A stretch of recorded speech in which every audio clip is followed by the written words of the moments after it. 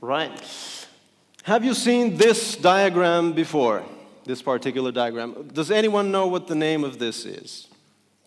Yeah, so it's supposed to make user interfaces very easy, right? Instead of model, view, controller, you have actions and dispatcher and action creators and store and view controllers and some other stuff. Right, so what about this diagram? Do you recognize this? It's supposed to make event-driven programs somehow, composable or observable, and finally now you have propagation of change. I mean, what does that mean? And this thing here, now that we have diff and patch and sort of virtual data structures, finally UIs are declarative, right? Obviously, so virtual becomes declarative. I mean, why?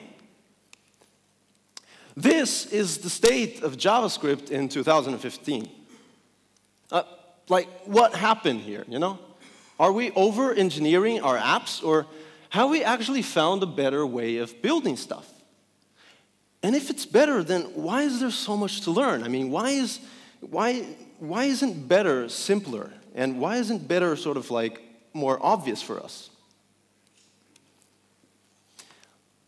That over there is a sunflower, and the center part of the sunflower has these seeds that form this beautiful pattern, which is actually governed by the golden ratio. So think about the golden ratio for a while. 1.618,033, etc. Sounds like an arbitrary sort of made-up number, but it actually occurs in nature, and it creates these things like this.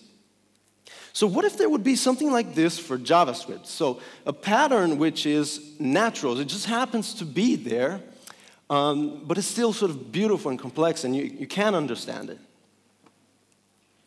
So I've been studying how to apply reactive and functional programming for user interfaces, and I stumbled upon this interesting architecture, which I want to share with you today. Have you tried already virtual reality? So first time I tried it, there was this demo scene. You just see the table and some objects on the table, and the first thing you feel is like, I want to touch this, and it's kind of so engaging as like your favorite single-player campaign game, where it's not a story, it's not a movie, it's real interaction. You feel like you're there. So why does this happen? What is going on here? So this is called human-computer interaction. So like a conversation is, both parties listen and speak. So if we zoom into the computer, what will we see? Well, this the desktop tower or the processing unit. And in between, we have this thing called interface, which is normally comprised of the screen and the mouse and the keyboard, these kind of things. Now notice there's this cycle structure where information is inside the computer, it goes onto the screen. You see that with your eyes, and you decide to do something with your hands on the mouse and keyboard. That triggers another change to the computer, and that generates another screen, and it keeps on going. So all user interfaces can be expressed as cycles. This is our first insight when we're trying to find an interesting and natural architecture. And actually, I challenge you to find a UI that doesn't work on the low level as a cycle. So in this system, the interface devices are often called input device and output device, right? The graphics, graphics output and that kind of stuff. So whenever you have an input and an output, what do you have in between? What is the best candidate? Yeah, a function, right? So x is your mouse, and your screen is f of x. So UIs as functions. So the computer's role should just be a function, right? Whatever you put on the keyboard, and the screen should be your output as a function. So remember the terminal programs that sort of prompt for your input. These were blocking UIs. So the computer will do nothing until you do something. And modern UIs are not like this anymore. Instead, they are non-blocking. So with this autocomplete field, the computer is simultaneously processing while you are typing. So there's no need to sort of wait until the user ends. That just doesn't exist. So if we would draw these events happening on timelines, this is roughly what we would see. The top timeline is what you input, and it runs in parallel to the bottom timeline. although the bottom timeline is a function of the top one. There is no such idea as wait, or wait until the other side stops. And this so happens to be the definition of asynchronous. It's whenever one side is allowed to continue its processing regardless of what the other side is doing. So that's another one, that UIs are asynchronous by nature, or should be. We don't want blocking UIs. What else? So the computer has all these kind of devices to make its interface, but what about you as the user? Don't you have your biological devices? For instance, your eyes and your hands, right? Those are sort of your devices. One of them is part of your senses, and the other one is your instrument of expression. Now, your devices are connected to the computer's devices, right? Your eyes are sort of looking to the screen. But isn't the computer, doesn't it have also senses? For instance, the mouse is how the computer senses the outside world, and the computer's ears would be its microphone. And also the computer's screen is how the computer sort of expresses its own feelings or opinions. Right? So there's a symmetry here where both sides have senses and both sides have expression. And that's another insight. The UIs are symmetric with the user, so the computer is symmetric with the user. And if they are symmetric, then just as the computer has an input device and an output device, so do you have an input device, your eyes, and an output device, your hands. Whenever you have an input and an output, what do you have in between? A function. So now, your brain is a function. Now, this is a bit philosophical because are you a referentially transparent function? Are you non-deterministic? If you would see the same screen at the same time, at the same place, would you do the same thing? Now, we don't really need to answer that question. We don't need to worry about that. Why? Because you don't have a time machine. You can't go back in the past. We cannot go and check if you would actually do the same thing. So we can just assume that, yeah, let's assume that you're going to do the same thing if we would go back in time. So you are sort of deterministic. And this is what you do as a function. When you see JSConf Budapest site, you emit some scroll events as your output, and you see something interesting, and you click on it. So the input is what you see from the computer, and the output is what you do with your hands. So let's try to explore the final insight that the user could be a function as well. We have now nice 5 insights to build something. But we have Sublime Text open, and all that was interesting and nice philosophy, but how do we get coding some actual JavaScript? So let's start with a relatively easy one. Probably the smartest people in this room can make a function that, given a string of the URL, renders as an output the screen of the website. But it's not a function from a string to a screen. Why? Because that would be a blocking function. It would be, we don't want to do that. So it's a function from that weird arrow to this weird arrow. So what are these arrow thingies? Well, to me, they kind of look like fruit skewers, or, so how could we express these food sticks in JavaScript? Well, we have the first cucumber, and first tomato, second cucumber, etc. These are sequences, so we could probably use an array, right? That's what JavaScript gives us for basic sequences. And arrays in JavaScript have these functions sort of map. So here we are multiplying each item by 10. And we also have filter as a function over arrays, which is kind of like removing an item, except we are creating a new array instead of changing the previous one. So it does look like our fruit skewers could have this map function, right? I don't see a big challenge in doing this. And they could easily also have a filter function. But there is a big problem why these things cannot be arrays, is because of this arrow meaning time, right? And these dots are just things happening, which is the definition of an event. So our fruit sticks are kind of, event streams. That's what they are. What's the difference with array? Well, an array is a sequence in space, and an event stream is basically a sequence in time. And for sequences in time, you can do fancier things that arrays cannot do. For instance, you can delay each item by 1 second. And also, event streams can be infinite. So there will always be the next hour from now, even if this planet stops existing, while arrays have to be finite. And not just delay, but you have many other functions like merge and window and combine latest and with latest from and flat map. So now we know that the computer is not a function from a string to a screen. It's a function from an event stream of string to an event stream of screen. And we could name the top one as interaction events, is whatever you do as a user, and the bottom one as screen events, is whatever the computer generates. So if we would write it in JavaScript, actually TypeScript here, just to show the types, this is roughly how we would get started. And we just need to fill in what happens inside that function.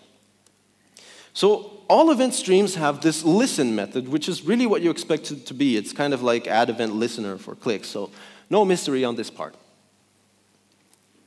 Now, the user function will do the opposite, right? As we saw, it will take the screen events as input, and it will generate interaction events as output. But how can you write this in JavaScript, right? We would need your brain for that. So no can do. So we can actually decompose the user function into smaller functions. First, this screen event is rendered, is put to the DOM, and the DOM with the browser shows that on the physical screen. That goes to your eyes, and then your eyes send the signal to your brain, and your brain takes some time deciding what to do, and then finally you decide, okay, I'm going to click that, and that triggers an event on the DOM event dispatcher. So we only need to care about the beginning and the end, which is the DOM, right? The DOM will be the ambassador for our user, or the proxy for our user. And the other functions are just living in another world in JavaScript. So they're still part of our user function, but we don't have direct access to them. It's as if, they were living on some remote server, and we're using the DOM as the client to access that. So in JavaScript, it would look like this. We first start with this given screen event stream, and we can listen to each screen event and render that to the DOM somehow. Then we create a plain empty event stream called interaction events, which is what we will return at the bottom of the function. So then we listen to all possible events happening on the DOM. So this star there doesn't actually exist. It's just to illustrate our idea. And this probably is not performant either, but it's just to show you that we can write this function. And so whatever we listen to, anything, we just forward that to interaction events. So, and we're done. So the user function is written, and we can also listen to what it outputs. And now if you put both function applications together, you get this. And now we have kind of like a serious problem because, well, if you can't see the problem, I'm going to rename these so it's easier to see. Can you see it now? Well, if we replace A with f of b on the second line, you get this.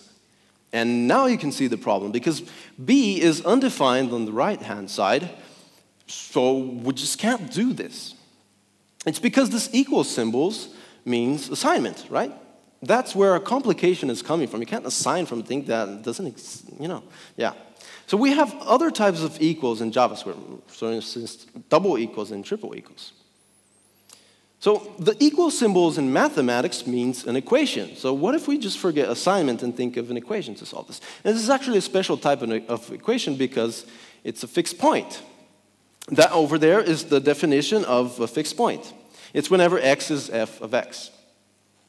And it's pretty common in mathematics, like the cosine has one. So what if our problem would be actually to discover the event stream that satisfies this equation? So let's forget assignment and instead consider equality. Let's use mathematics as an inspiration. So we're back into the dangerous, unmathematical world of JavaScript, and assignment will not help us here.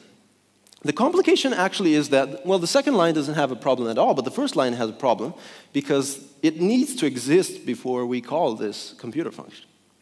So what if we just do that? Like, With this line, we declare interaction events as an empty event stream. What is an empty event stream? It's just an empty fruit skewer with nothing on it. Quite uninteresting. And then now that it's available, we can call the computer function on it, and we get this screen events as output, naturally. Now that screen events is available, we can apply the user function on it, and we get interaction events 2, a second one. So what have we just achieved with this piece of code? Well, when we called the computer function on an empty event stream, we got this screen events, which, by the way, starts with this default screen. Why? Because, well, if you don't interact with the computer, at least you see this login screen. So, and then now we applied the screen events on the user, and we got this real interaction events coming from the real user. But we have these 2 interaction events. So we just need to sort of copy-paste whatever happens on the bottom one back into the first one. So with this, whenever an event happens on the second, it will be replicated back into the first. And then we have sort of closed loop. So in JavaScript, this would be actually about listening to whatever happens on the second and just forwarding that to the first. And we can also simplify this code by getting rid of intermediate variables, so this is not a scary operation, okay? No magic. And we can do that again with screen events, and we get this. So hopefully now you see something that looks like a fixed point, right? I mean, you can compare B with interaction events, and you can compare G of F with user computer. And it's solved, right? It wasn't that hard after all. But there's something that still annoys me with this computer function, because in reality, it would be a huge function. So in a real JavaScript application, this would be thousands of lines of code, because it should do networking and rendering and calculations and whatnot. So how can we improve on this? So Model View Controller is older than I am. So it's been around since the 70s and 80s. And this is roughly the same diagram from the 80s. I didn't really change this. And there's 2 things I really like about this diagram. And first of all is the user. So with all these fancy architectures for user interfaces, we kind of forgot, where does the user plug in into our system, right? So I like it that it's here, and we should probably do this more often. The other thing that I like about this diagram is that it almost looks like that cycle diagram that we saw some minutes ago, right? Except there's one big difference, is that there's no arrow from the mouse to the screen, while there is an arrow from a controller to a view. So MVC is not a perfect cycle, and we just can't name this MVC. But it does look like those could correspond to model, view, and user, but then we don't know how to name the mouse because he's the complicated bit. It cannot be named controller. So do you know what was the original idea in MVC and Smalltalk, forgetting all these routes and backends and stuff? It was actually, in their words, to bridge the gap between the digital information in the computer and the user's mental model. That's what they said. So the computer speaks bits, zeros and ones and bytes, and you speak English, Hungarian, and cat pictures. So that's what the view does, right? It translates from zeros and ones to English and cat pictures, right? If we're talking about 2 languages, and the view just bridge that gap for you. So why not? The other direction should just be translating from cat pictures back into something that the computer appreciates, right? You're making a request to change something in the computer, and you're giving that in sort of human terms, a mouse and keyboard and whatnot. So I call this thing intent, but you can name it whatever else you want. I just like this name because it means an interpretation of what the user is trying to achieve in the context of the digital information. So it turns out this big, massive computer function can be decomposed into smaller functions: intent, model, and view. Where intent translates the user's interactions, the model does the heavy lifting, and the view translates it back to cat pictures. And if you're not satisfied with this decomposition, you can split it into 2 functions, or you can split it into 6 functions. I don't care. So these are just functions. And as a good programmer, you should know when to split a function whenever it gets too big, right? Well, this is roughly what my framework called cycle.js does. You can find that in that address up there, and the event stream that it uses come from this library called RxJS, a reactive library. Now, what cycle.js does is basically solve some problems with this code that we wrote some minutes ago. First of all, this is boilerplate, right? We don't want to write that in every app. And this is mutation, and it's also boilerplate. We don't want to write that every time in our code. And then we have two event streams to represent the same thing. One of them is the proxy, and the other one is the real when we attach them to each other. So if all of this mess, you just want to care about this part, right? You want to specify as a programmer, how does the computer work in this user interface? So that's what cycle allows you to do, is just to specify one function, and it does the rest of the loop for you. And this is the API, basically two functions. Actually, for this presentation, we just need apply to DOM, where we give there the computer function, and we say where in the DOM will this live, so the container there. Let's see how we can use this. So imagine a basic Hello World program where there's this one big input field where you insert the name, and the header just greets the name. Let's try to code this quickly. So we can call apply to DOM, giving ID app as a pointer to where on the DOM should our app live, and the computer function as the second parameter. If you call interactions.get, it will return you an event stream. So you give dot field as a selector and input as the event type. So this will return us the event stream of input events on the dot field element. So we don't have that yet, but you're going to see it soon. And I call this change name $, and $sign is just a convention to say that this is an event stream. You don't really need it.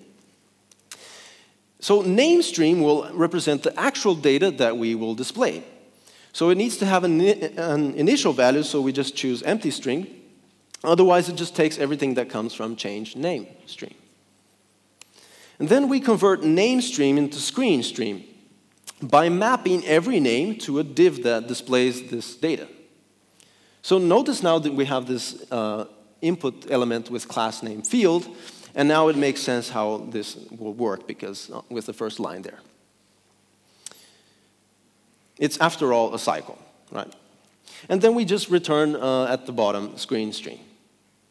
We can also rearrange this code by doing something which is not magical, don't be scared, and we get this. So just rearranging. So literally what the computer does is translate from keyboard to screen. You can clearly see that in this function. It gets interactions events from the keyboard, and it generates the screen. So remember that, of course, we can refactor this computer function to smaller functions, composition of intent, model, and view. So how would it look like if we would split it like this? Well, first of all, the intent would take care of interpreting whatever the user is trying to do. And this function just wraps those two parts that we're doing. So whenever we get an event of input on that field, we just get what is the value inside that element. And then the model takes care of taking whatever happens on change name stream from the intent and just make sure that it starts with some initial data. Then the view converts the model's name stream into these divs. And finally, the computer is just a function composition of these three. So you choose. You can either do it like this, or you can do it like that, or like this. It's up to you as the programmer. So what have we just made here? Model, view, user, and intent are functions, and between each of them is an event stream. So name stream is the output of the model and the input of the view, and screen stream is the output of the view and the input of the user, and so forth. And guess what? You know, this is unidirectional data flow. And this thing here was functional programming and immutable techniques.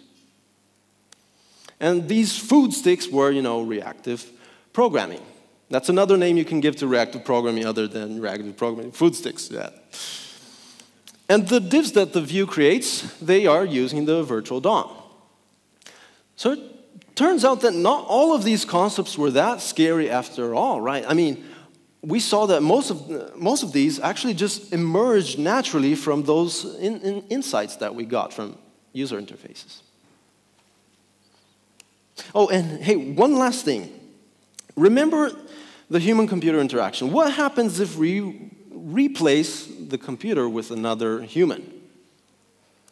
I mean, if the computer has senses and expression, can't we just replace the computer with anything that has senses and expression?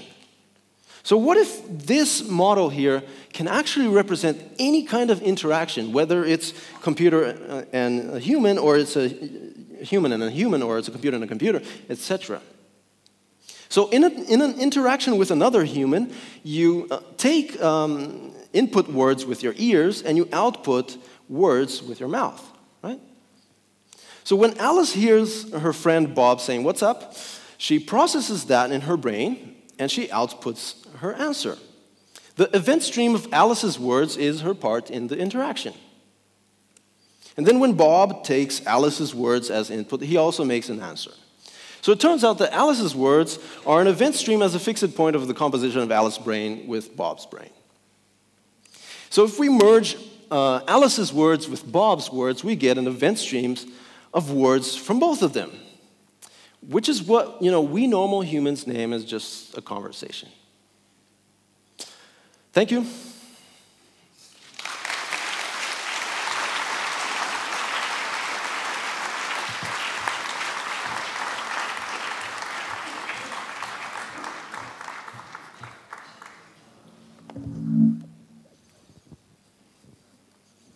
Let's have a sit on this awesome seat. So from what I've noticed, there were no questions on Twitter. Okay. I'm a little bit disappointed.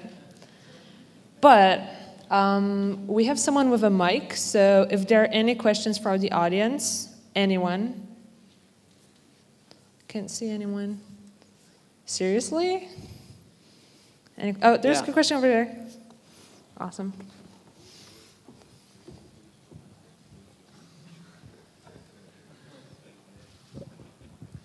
Okay, thank you for your interesting presentation. And you wrote some markup in the JavaScript. Does this framework or something use React or something different? Yeah, is this mic still? Yeah. Yes, it actually doesn't use React. It uses virtual DOM, virtual-DOM. That's the name of the library. Basically because I want to get the diff and patch algorithms, and I want to use them in the framework. So React doesn't provide that. But on the other hand, the community around Cycle.js just made this cycle-react, where you can use React there. And also the markup, you can use JSX with cycle, but normally I use this virtual hyperscript, which is just an H function, but you could use JSX as well. Thank you. Any more questions? Yay.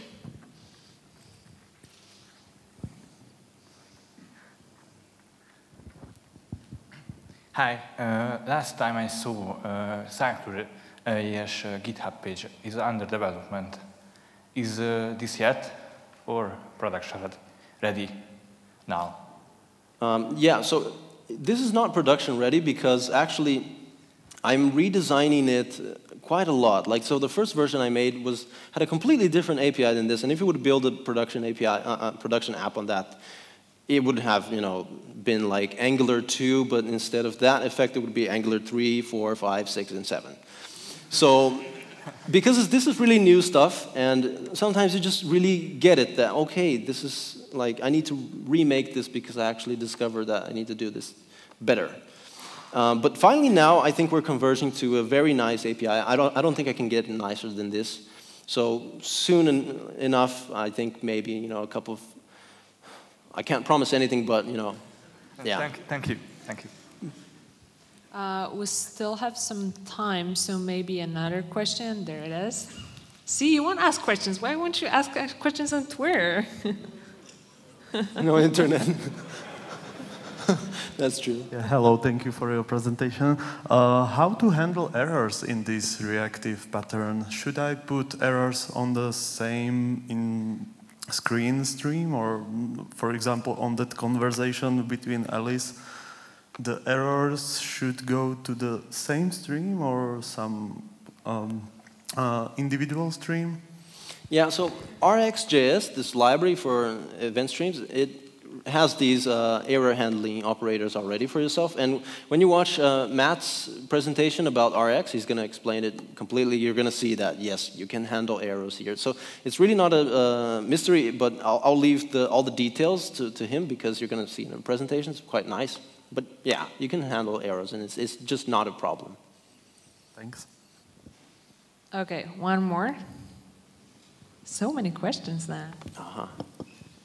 Hi. So, if you're thinking about these small little apps that you showed, they are easy to comprehend in cycles. But what if you have like a web store or something like that? Would you want to do several of these little cycles, or would you want to make a really large app that somehow just merges all the different cycles together? Yeah, so when I showed the API, there were these two functions. One of them was applied to DOM, and the other one was register custom element. And the other one, the second one, we didn't use. And that basically creates kind of components of React style.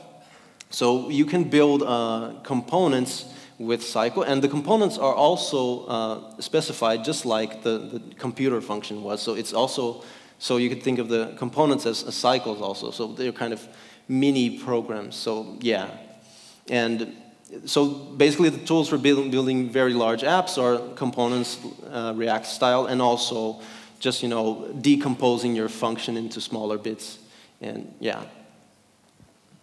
Okay, cool. Thanks for the good Awesome. answer. We have another speaker. Yeah. One more round of applause, please.